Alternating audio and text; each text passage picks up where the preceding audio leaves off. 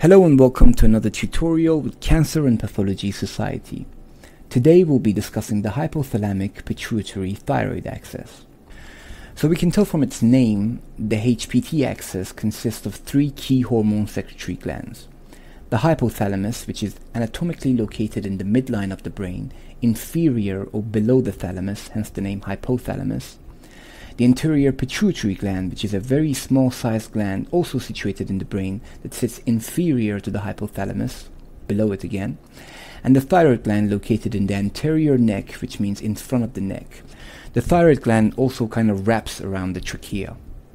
Okay, so now that we've discussed the location of each of these glands, let's move on to their function in relation to the HPT axis.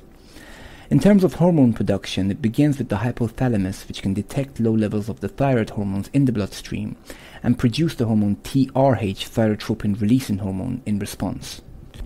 TRH then travels down through the pituitary portal circulation into the anterior pituitary gland, and it stimulates this gland to produce TSH, which stands for thyroid stimulating hormone. And as you can probably tell from its name, TSH, thyroid stimulating hormone, then travels through the bloodstream to the thyroid gland, and it binds to the thyroid hormones receptors on the thyroid gland to stimulate the production and release of the thyroid hormones T3 and T4. And these two hormones, T3 and T4, are really the key thyroid hormones that regulate many of our bodily functions. Just a quick note here that T3 stands for triiodotyrosine, and that's because it has three iodines attached to it.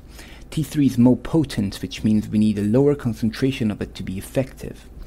T4, on the other hand, stands for thyroxine, and it has four iodines attached to it. It is less potent, which explains why it's found at a higher concentration in our bloodstream.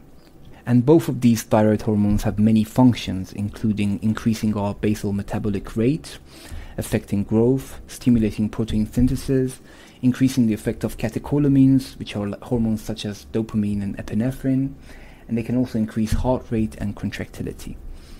So now going back to the axis, it is controlled by negative feedback, which means if there's too much T3 or T4 in our bloodstream, this is then detected by the hypothalamus and the anterior pituitary, which in turn inhibits the production of TRH and TSH.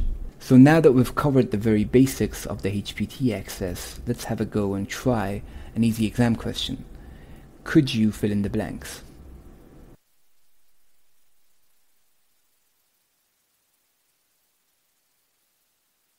So to recap, the hypothalamus produces TRH, which then stimulates the anterior pituitary to produce TSH, which then travels through the bloodstream and stimulates the thyroid gland to produce T3 and T4. And the axis is controlled and maintained by negative feedback. Thank you so much for listening. In the next video, we'll look at the production of T3 and T4, and we'll also take a look at some thyroid histology. And finally, we'll look at some of the diseases that arise from thyroid dysfunction.